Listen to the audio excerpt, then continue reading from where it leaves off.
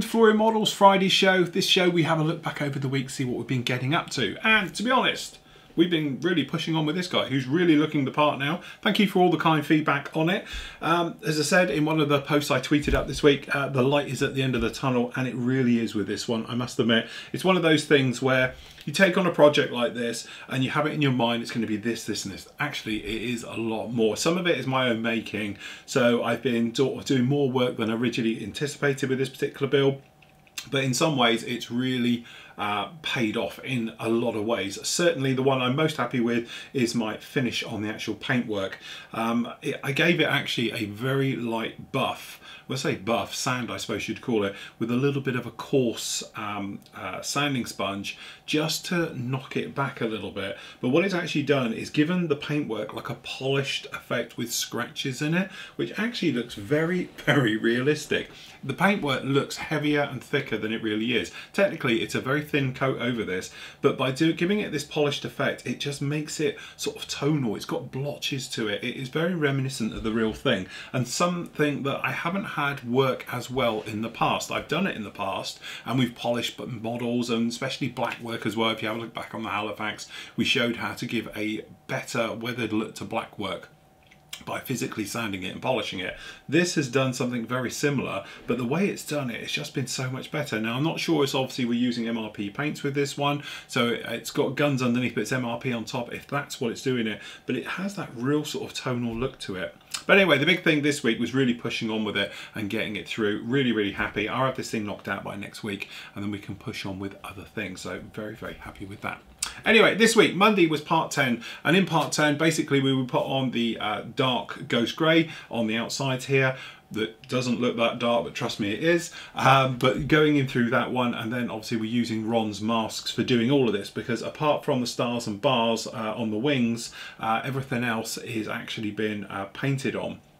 So we used his fantastic mask set, going through the motions of doing it, showing how to do it, because obviously it is this thing, you want to line it up, so to get the centres of letters in there, like the centre of the A and the R, things like that, down here on the back. So, you know, F's and C's you're not really worried about, but to keep it all perfectly lined up by using the tape, putting it on and going through the motions of doing that with it. So that went on really, really well. Very happy with how the sort of, you know, the stencil data went in, the markings on the tail, everything else like that worked really well. The face and the mask we did a little bit afterwards, but really we worked through on that one. Okay, again, if you've never used masks before, it's one of those things where you just have to take a little bit of a step back. How is it you're going to use it? How are you going to get into it? And I'm a great believer in doing the easiest way possible. To be honest, that is the easiest way, because you have no silvering, you don't have to worry about it at all. And hopefully I'm going to do a lot more projects in the future which are going to be using masks, because they are just so easy to use and going through with them. So a bit easier than using decals. The other thing we spoke about this week on Monday was we were talking about image hosting on the Flory Model site. Now I've had a look on here just before we actually came on air to record this, and it looks like we're like 50-50 split at the moment, with 50% if you want to use it, 50% don't want to use it. Like I said before, it's not going to be compulsory or anything else like that. It's literally just going to be that thing where perhaps if you don't have a Photobucket account and you don't have a Flickr account and all the other ones, and you want to use it, you'll be able to use it. Now I'm still in talks with the actual company who host our forum about an unlimited version, how much that's going to cost us and everything else. Like I said before as well, it's not going to affect you. I'm not going to put up subscriptions because of it. It'll just be something, if you want to use it, you can use it. If you don't, you don't. It's just that I need to make sure with the hosting company that if you put an image up there, it's going to stay there and not down the line it's going to drop out or disappear or anything else like that. Okay, but I just thought it'd be a handy little tool for the people who don't use it, that you can use it. Okay, so it's just something there if you want to use it. I know a lot of you obviously post in other people's forums and stuff like that, and you're not going to want to do it our way because you won't be able to post it anywhere else. It is literally a one-click system. It asks you if you want to put up a photo, you go add image, you can put the image up, it's one click and it does it, and that's how it will take it from whatever source you're on and it will put it up there. It resizes, does everything for you. It is simple as that. But I know a lot of you guys might want to have bigger pictures or smaller ones and various things. You're not going to have any of that. It's literally going to be a one click, puts your photo up. It's going to put it up in around about 600 pixel size, which is about what we use in our forum anyway, and things. So anyway, the system is, it's been tested, it works absolutely great, but I'm just waiting to hear back from the host company how much it's physically going to cost. If it's realistic, then we'll do it. Okay, if it's something stupid money, then obviously we won't. So anyway, really that was Monday, and speaking about it, loads of feedback on for you guys. And again, it's one of those things where, you know, the guys who use PhotoBucket, and like myself and Hans and a lot of you, I've never had a problem with it. I must admit, I do pay for it. I paid the small one. It's what they call the 20 series, and everything else. It gives you, I think, I don't know what it is, something like 20 gig or something in there. And I'm only halfway through it, and I've been uploading there since 2002. So that's not a problem. It does give you a lot of options, but I know a lot of you do have problems and you do struggle with it, so that's why I did bring it up.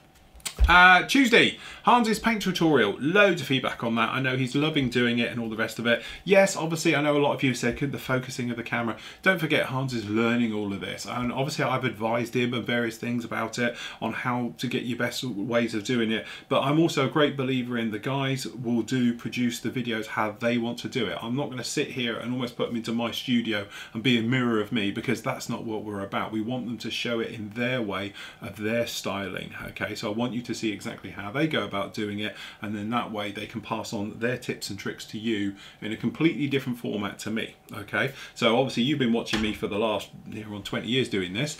Okay, but I'd say when you're looking at Hans and doing things like that with it, you can see exactly how he goes about it, and the same works with Steve as well.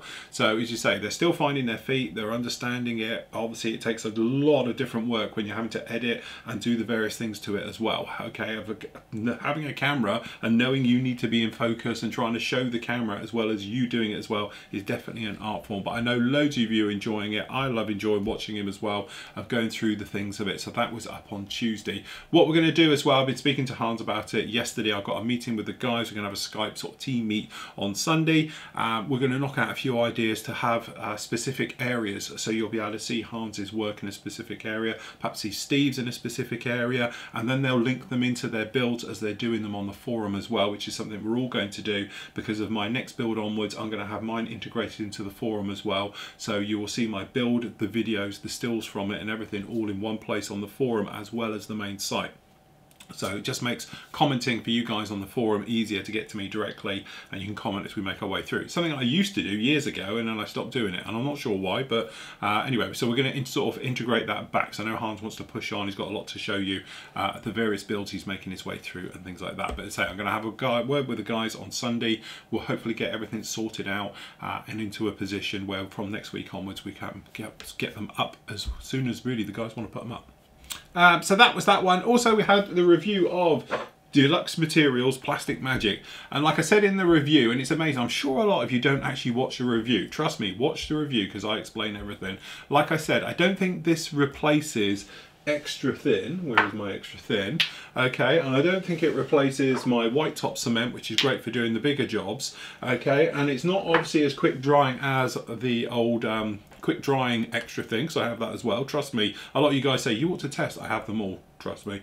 But the thing is that I think it definitely has its place for a glue, because as I say, it doesn't dry as quick as obviously the extra thin or the quick drying stuff, and it's not obviously as slow as using Tamiya's normal resin cement, but it's definitely worked really well on here. And something I do like about it, which I think you do have to take into account, the extra thin and the quick drying extra thin, as that weld action capability melts plastic, a little bit hotter action than I think the actual Deluxe Materials.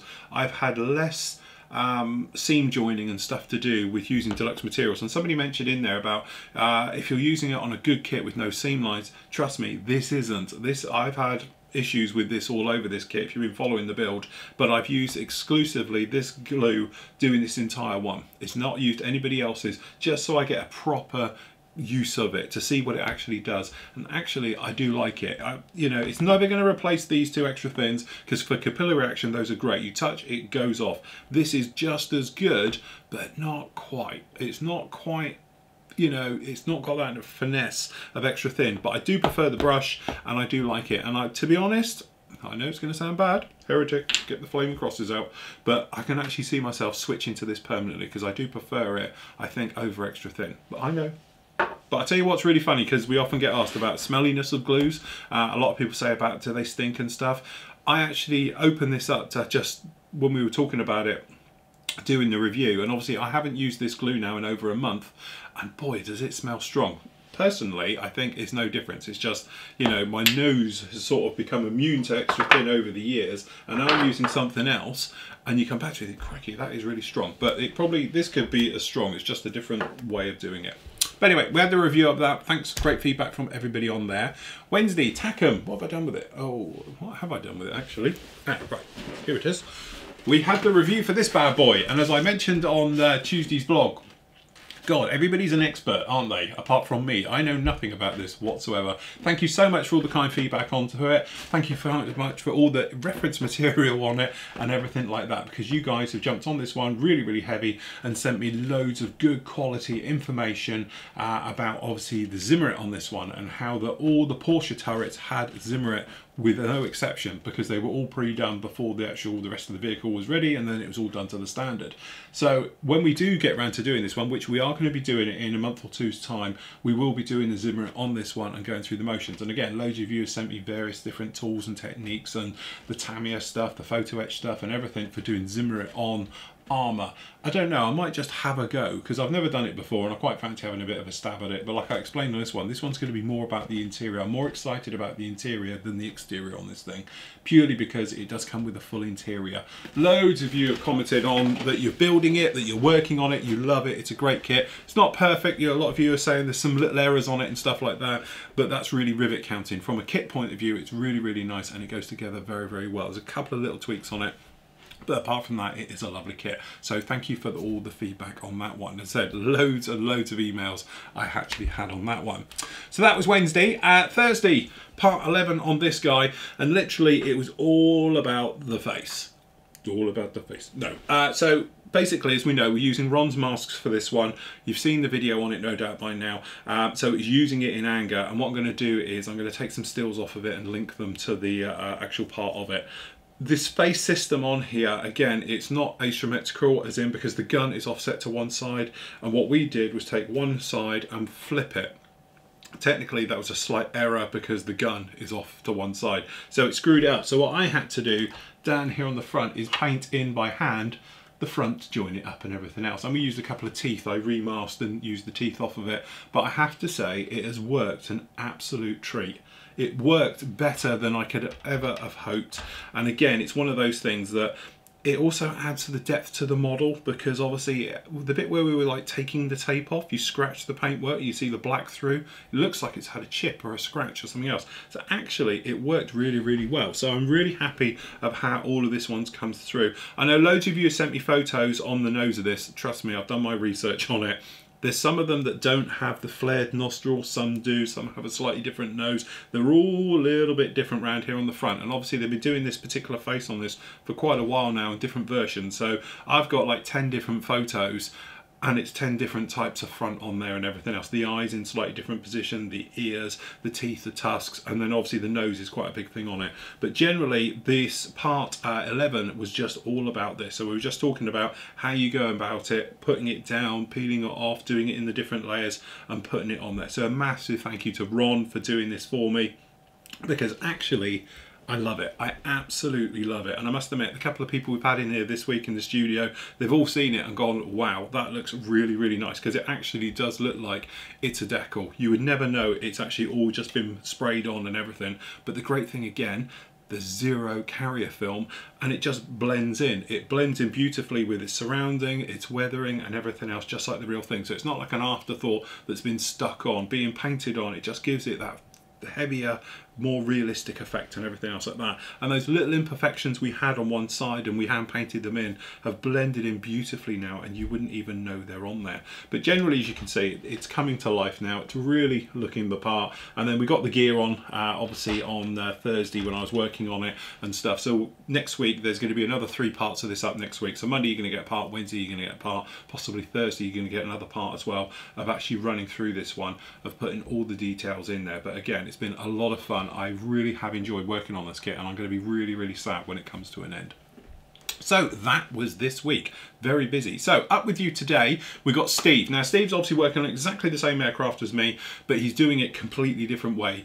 So his types of weathering and mine, again, I think because he's more of an armour guy, he's gone more from the armour thing, but he has this unique ability of weathering down using oils. And he's going to be doing this one on his, and it is going to look absolutely stunning. So if anyone saw his tornado that he did, that looked absolutely amazing. So his is going to look absolutely beautiful and probably better than mine. But anyway, he's going to talk you through doing post shading. So his post shading technique, again, is totally different to mine, which is really nice. So you can see different ways of doing it and seeing how it goes through the motions of doing it. So with his especially, he's going to be showing you how he goes right the way through the motions. Nice close-up camera again. Steve's new to doing video work, so as you said, sometimes you get some focus problems and stuff. We're all guilty of it. I even get it still now. So again, but it's the overall opinion, as you can see exactly how he goes through the motions of going through, of post shading, the different colors he's using, the techniques, how close he is, and the patterns he uses and stuff like that, which is great because again, it's not the same as what you see me do. Okay, so it is that thing. Different guy, different ways of doing it, and like I say, with all this hobby, there is no right way. Anybody who tells me you should be doing it this way is wrong, because everybody finds their own way of doing it. And like as Steve has said, he learned a lot from me in the early days, but Steve spraying is nothing like me. So again, it's nice to show you guys that there is no right and wrong, it's just your way of doing it, and that is the great thing with it. Also, we've got a couple of things we've got to talk about in the forum at the moment with the group builds and stuff that's going on. So this week we've actually got, well actually next week, starting up, which is the Easter egg one. Yes, it's that time of year again. It's going to start on March the 18th. It's going to run to April the 16th. It's the Easter one. So basically it's all egg plane related type things. Now we know Meng's brought some things out, well it seems like everybody has. Obviously the Hasegawa egg planes, that's how it started. Loads of scratch building, the usual fun and games. It's going to last a month. There's no prizes or anything in. We always have a little video review of it and things like that for a reveal, but generally that's what that one is. So that one's going to be starting up very, very soon. The ones we got going on at the moment is obviously the hog one. You've got until the 21st of May for that one, so you've got quite a bit of time to finish off all your hogs and all your ground attack aircraft. It's the warts and all one, so it's helicopters, ground attack, anything that's subsonic, you can go in for that one. It's just a group build, so there is no medals and things like that going on there. The proper group build that's going on at the moment is obviously the Fire at Will, the I Must Be German one. That one is going to finish on the 2nd of July, so you've still got plenty of time on that one. So I've really got to get my finger out if I'm going to do a King Tiger overnight and an ME262 for that one. So anyway, I will push on with those. We'll get them through quicker than you can shake a stick at. So anyway, you've got plenty of time on that one, and that's quite good at the moment because we've got 260 entered into that one, and we've got 44 completed already. So congratulations to everybody doing on those. The next ones we got coming up for the AFV guys for the SIG, again there's no medal on this one, is the Meng the Merciless, or Ming the Merciless as it actually is pronounced. That's going to run from the 1st of April to the 23rd of July, and as the name would depict, if it's made by Meng or Ming or however else you want to pronounce it, it qualifies. So you can enter any of their kits into that particular SIG. Really good one with that one. And so we've done it in the past with Tamiya and other companies, and we just love the way they work. So that one is going to run from the 1st of April to the 23rd of July. So you've still got loads and loads of time on that one. All the medals and everything has been sent out. I know some of you haven't got them yet, as I explained, because we had a real delay getting our orders last week. The medals were being put in amongst with them, and they were going out in sort of dribs and drabs, in sort of like 25 each day, stuff like that. So some of them obviously were held back as they were making their way out. But all the medals have been shipped. If you sent me your address, your medal has gone out. If you haven't sent me your address yet, send me your address. As I said, I think we've only got 4 people haven't now. And what I would do is, if I haven't heard of you by the weekend, I will shoot you a message on Sunday, something else like that, just to try and get your address from you, because obviously you'll be getting a medal and things like that. And that is this week in modelling here at Flory Models. Again, busy week. Next week, we've got loads of stuff coming up for you. I'm hoping that Hans and Steve are going to do a little something for you as well. From my point of view, it's all going to be the last push on the A10, getting this one together. Loads of parts are going to be coming up with you because obviously you're playing a little bit of catch up. Today, to be honest, I've been doing the seat. So we've done the seat and the cockpit. I'm working on all of that. As soon as that's done, we're going to put on all the aerials, all the little bits and pieces underneath it. And then we can work. The last 2 things are going to be on the bays for this one, weapons fit, and it will be done. So by the end of next week, this one will be completely finished. Well off track, because I had every intention of having this thing done months ago, literally. But we will get it done by the end of the month, I can promise you that. And then obviously we're going to be working working on King Tiger and the ME262, but before both of those I'm going to be doing Edard's rebox of the Hasegawa Skyhawk, the A4, because it's a lovely little kit and it's what I call a mojo builder. So when you come off the back of doing something big and heavy and a slow project, you can just do a quick one which you can put together in a couple of days and get it finished within a week. It's quite a nice one to get the old mojo back and everything else like that. So there we go, that's it from me. Thanks for watching this week, and as ever I'm going to leave you from your great work that you've completed in the gallery. So till next week everybody, happy modelling, take care.